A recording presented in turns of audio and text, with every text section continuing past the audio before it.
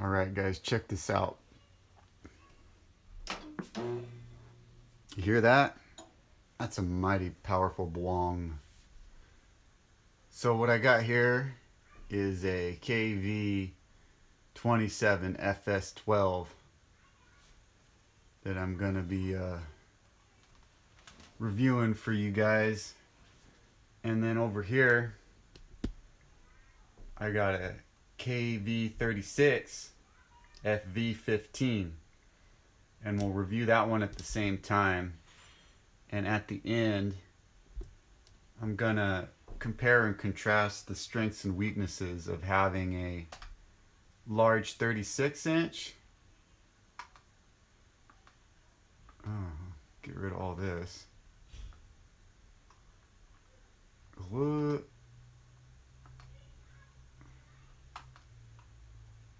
I'll be comparing and contrasting the strengths and weaknesses of having a 36-inch versus having a 27-inch Trinitron Wega flat screen, big ass heavy CRT. And I feel like comparing the 36 and the 27s is a good thing to do, because in my opinions those are the two you want. You know, if you're going for the best of the best, you either want a 27 or a 36. But I'll get into that later. For right now, let's just check out this FS12 I got in front of me right here, 27-inch. So looking at it, to me it's an ugly set just aesthetically. It's silver. I don't like the silver. And then if we come over here, let me show you guys.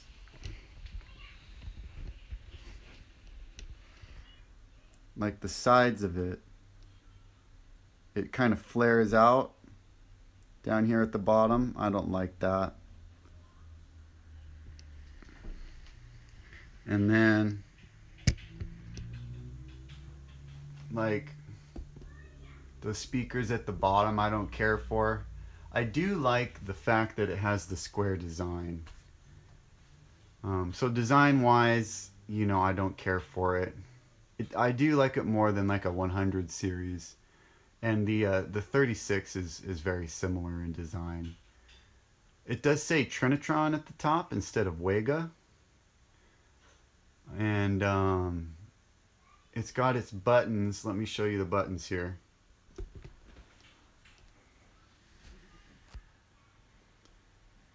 It's got its buttons right here on the top. I like that. And it has, like I said, it's flat on the top.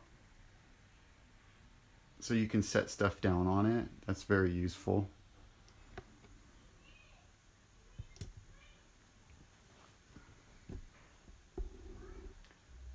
And it is a gorgeous looking set. Like gorgeous is in this, just the sharpness and the image quality. Let's get a little closer and I can demonstrate that to you guys. Alright, as you can see, it has very thick scan lines. The color is very good on it.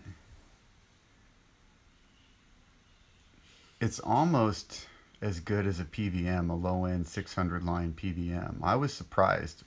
This isn't a TV that I game on. So I don't use it. For my setup, 27s aren't very useful.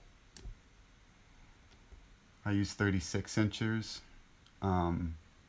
So pulling it out was a shock. Like, it's considerably, I shouldn't say considerably, it is sharper than my 36FV15 that I use in my bedroom and I game on. If you pull up the menu here, let's back up and I'll pull up the menu for you guys. Alright, so these are the two types of menus you'll run into on these Wega sets.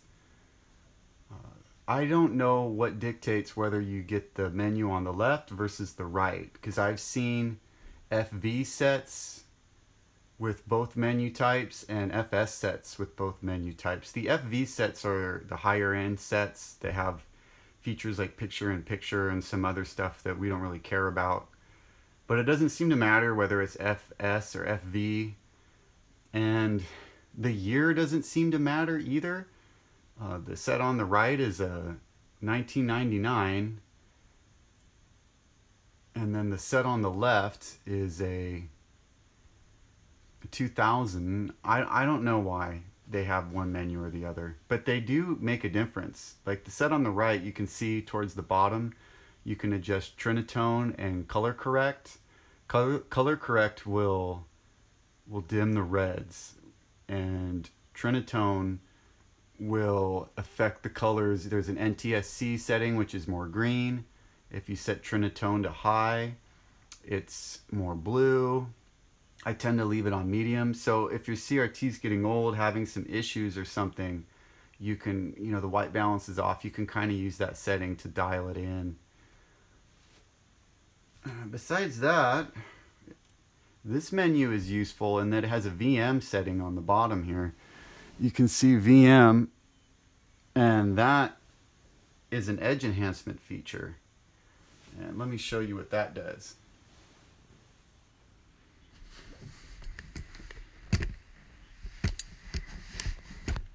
So if we get in really close here, let's bring up a sprite on the screen. I'll show you what that edge enhancement does. Fast forward. Okay, so now we got some sprites on the screen. Here's a good example. We got this foot soldier over here.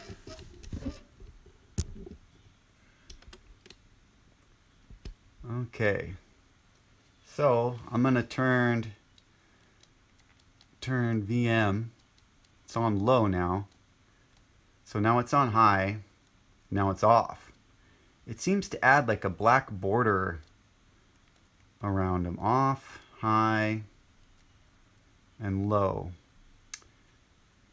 And I'm divided on whether I like this feature or not. On some games it looks good, some it doesn't. It does seem to add an artificial sharpness. It definitely looks sharper with it on, but it seems to be like an artificial sharpness, like it's adding a black border that, like a BVM, like this guy over here, he's sharp, but he don't have to add no black border. He just is what he is. This guy needs this funky VM feature. So I'm a little divided on it. Now these sets over here,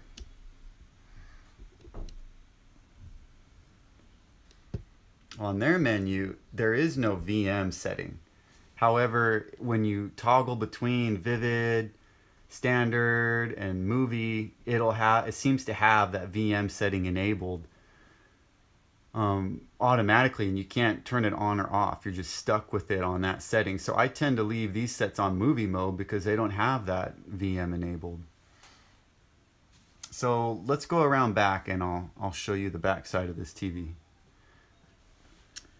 So it's a KV-27FS12 manufactured in 2000.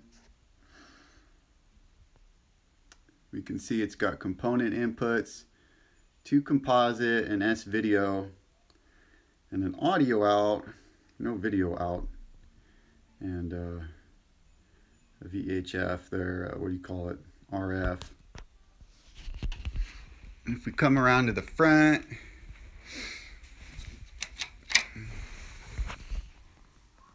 we can see that it does have another input in the front here and for composite and access to the menu.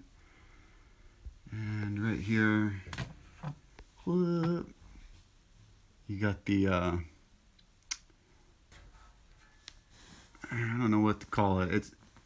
It's what it senses the remote control. So if you cover that up, the remote won't communicate with it, which is something I've made use of on this TV.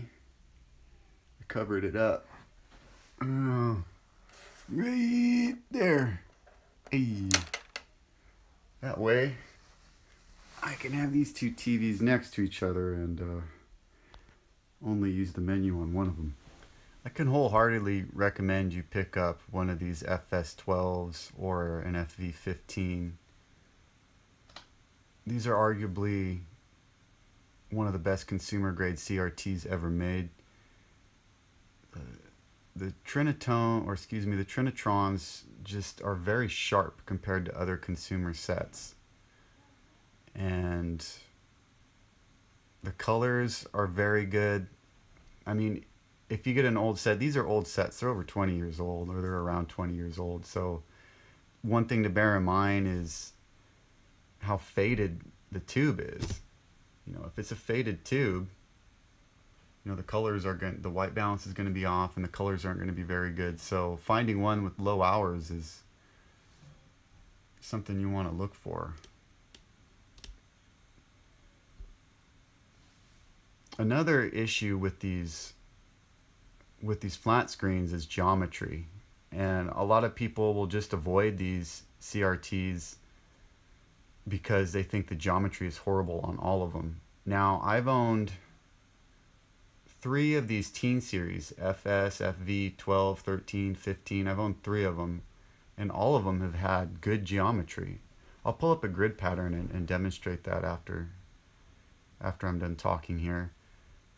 But I'm inclined to think that these teen series have better geometry than, say, a 100 series, like an say a 27FV120.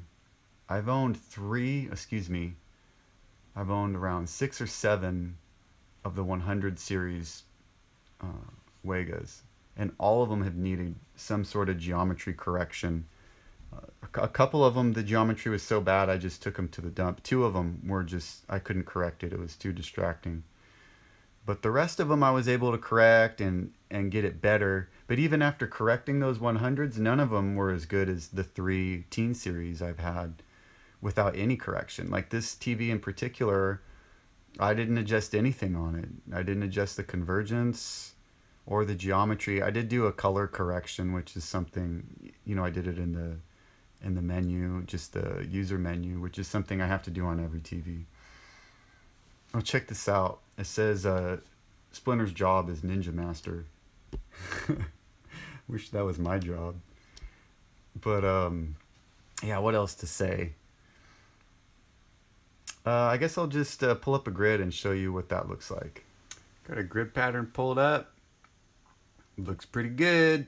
There's a little bit of a dip on the top there, but there's absolutely nothing you're gonna see while gaming. You know, the grid pattern fetishists might have a problem with a little bit of bowing on the bottom lines down there, but excellent geometry. And as far as convergence, let's get in here to the nitty-gritty and look at the convergence on it.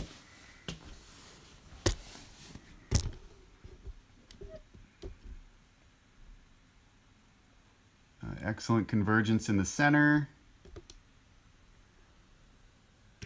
There's a little bit off in the corners, as to be expected, but still quite good in the corners. Probably nothing you'll notice while gaming. Got the KV-36FV15 here. This is the set I'm currently using in my room. And aesthetically, the build on it is okay.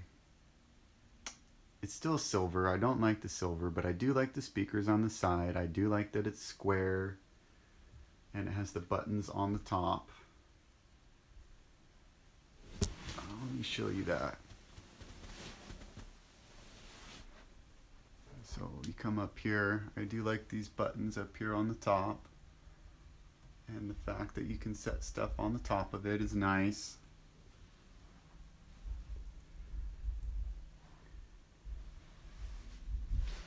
On the bottom here, we do have a pull-out door like most of these have with menus. This one actually has, let's see if you can see it in here. It has S-Video in there, which is kind of nice. I've used that for testing because S-Video does look pretty good. I've hooked my PlayStation 2 up to that before. And here, check this out. My wife was helping me move this and she dropped it. and that piece broke off. I glued it back on. That's one of the issues with moving these is a 36, you kind of need two grown men to carry it. I had my wife help me, and bless her heart, she was being a good sport. She did drop it a little bit, and it didn't really bother me. I don't care too much about stuff like that. She felt devastated, and I kind of let her feel devastated so that I could gain some marital capital there and kind of guilt trip her into helping me out. But don't tell her I told you that. So I'm not going to go around back and show you guys the back of this thing. That's another issue with these big boys is, you know, they're a pain in the butt to move, to do anything. Like earlier I was telling you, like I don't feel like pulling this out and adjusting the geometry and convergence on it because it's just such a bear to do anything with. Whereas like this 27 here, if this was having geometry or convergence issues, you know, I just grab it with my hands, pick it up, put it on the cart, and fix it. And then one thing that's worth noting, when you adjust convergence issues on these CRTs, there's a neck board, and you can, let me dial in the focus here. You go in on the neck board and you turn a screwdriver and you look at the front. So the neck board on them, you know, is on the back of the CRT. So if you got your hand in here on the neck board on a 27, you can come around, like I have my hand on the back right now. I can come around to the front and see what's going on. You know, here's my hand, and I can turn a screwdriver and look. But on this 36, you actually need two people. One person has to have their hand back here turning the neckboard screwdriver, and someone else has to watch in the front, because you're just not long enough to reach around. Like my hand is like on the neckboard right now, and I'm still at the back of the TV. So making adjustments like that is a pain. So there are some things involved with having one of these big boys. Yeah, so I'm not going to pull the back out. On the back of it, it's just like the other, the 12. It's got a component input spot. It's got two composites. I believe this one actually has at least one S-video. I don't know if it has two. But it also has like an out on it, like a composite video out that the 12 doesn't have on it. But I've never used it. I don't really care about that. Something to mention is I always use component on these TVs. I recommend anyone looking to pick up a CRT, pick one up with component inputs. If it has component, it's going to have everything else as well. And you can get the best picture quality out of component. So your consoles will output, like a Nintendo, a Genesis outputs RGB, and you get a transcoder, and it'll convert the RGB into component with virtually no video quality loss if you get a good component converter. So let's see, I think I'll try and show you guys some scan lines here. Give me a second. Okay, so we're in close, checking out the scan lines. So you can also make out the mask of this tube because it's a 36. So you're not meant to be this close up to it. And so on a large CRT like this, you can see the mask of it because just physically the mask is so large that when you get this close, you'll see those vertical dark lines, like the little pixelated look. When you're at a normal viewing distance, you won't see those. But this TV is not as sharp as the 12 that I was showing earlier. And part of that is because this TV is a little bit more worn than the other one. The tube isn't as fresh. Let's pull up the menu and we will mess with different video modes that have different edge enhancements. So you see how that edge enhancement happened there? That's, I believe, the sport setting. It's like turning VM on. There's vivid. Standard, I think, has like VM to low. And then back to movie. So it does look sharper with the vivid setting with the edge enhancement VM type of stuff going on. But I tend to game in movie like this, and I'll notice that it just looks better while gaming. Maybe not a still image, but I prefer the movie mode. Okay, let's back up and just let this thing kind of run.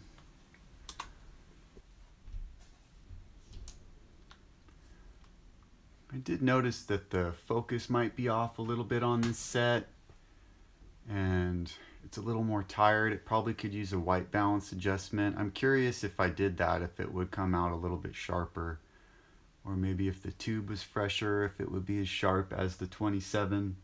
Or I'm starting to wonder, are just 27s sharper in general than the 36? Now that I say that, I know it's not true, because I have this XBR over here that's a 36. It's actually 37 inches, and that XBR is just as sharp as, say, this 27, if not more.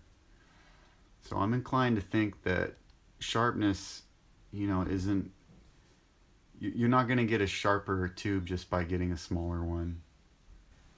Got a grid on the 36FV15 over here. Very good geometry. Again, a little dip on the top left there. Yeah, it doesn't need any tilt. Tilt is good on it. There's a little bit of bowing on the bottom there.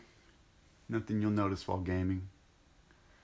Let's check out the convergence. Come in closer here.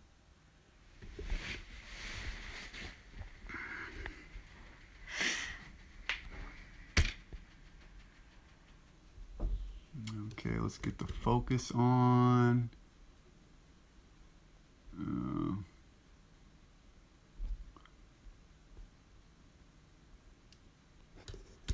Let's see.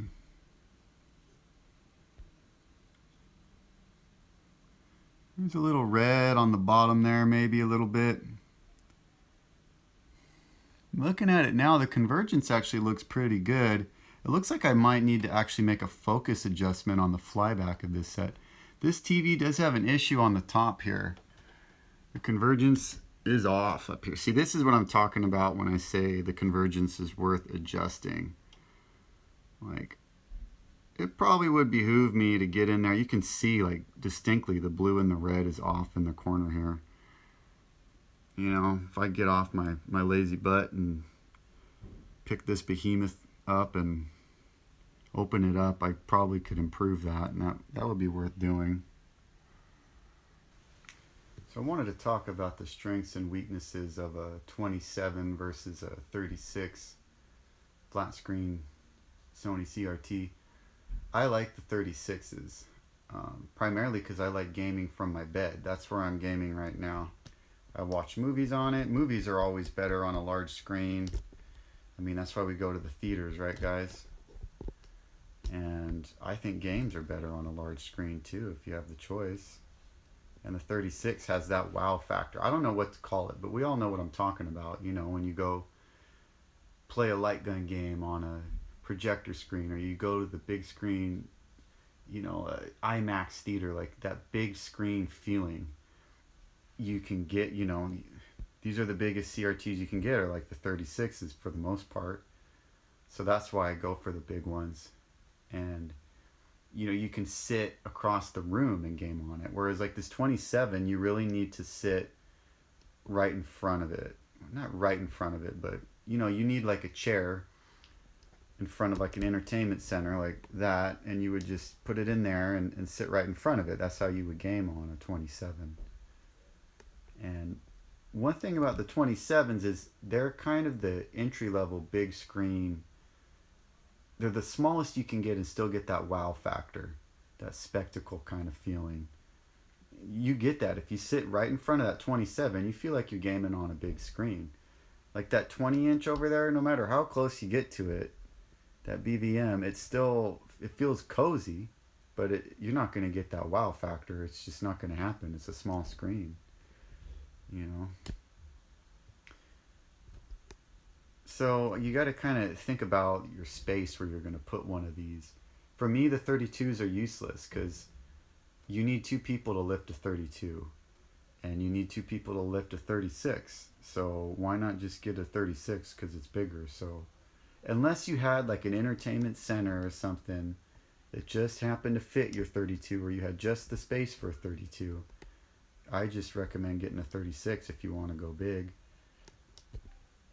The 27, you can lift, a grown man can lift a 27 inch on his own. I can pick it up off the ground, do whatever I need to do on it. You know, these are the sweet spot for that. These are the biggest you can get, and still you can still like store them under something easily. You can pick them up, you can adjust things on them. When you get into 32 inches, everything you do on it is an ordeal. Moving it, adjusting it, it's heavy, it's huge. Storing it. What else is there to say? You know, like I was saying earlier, I don't think you're gonna get better geometry or sharpness out of a 27 versus a 36. It's just a crapshoot. You just gotta go pick that CRT up and hope for the best. I think the 27 is gonna be the sweet spot for a lot of people. It's the biggest you can get before it gets like ridiculous, like before, you know, you can't lift it on your own, and where the hell am I going to store this thing, and you know, you worry about hurting yourself moving it, your wife's going to friggin' drop it and you got a guilt trip her. Like, you don't got to worry about none of that with the 27, and you still get that wow factor. But you know, if you're like me and you're chasing perfection, it's like, I want the biggest damn CRT I can get. And that's these 36 big boys. I mean, I have a 40 inch, but it's a Mitsubishi, and I want a Trinitron. I like the looks of the Trinitrons over anything else for that, you know, any CRT really. But you know, whatever you're gaming on, you know, BVM, 14 inch, composite, whatever, like, you know, everybody's got their own preferences. I hope maybe you got something out of this video. Maybe it can help you pick out a CRT, or think about, you know, what you want and what works for your setup, and get out there and beat some hard games for me, guys.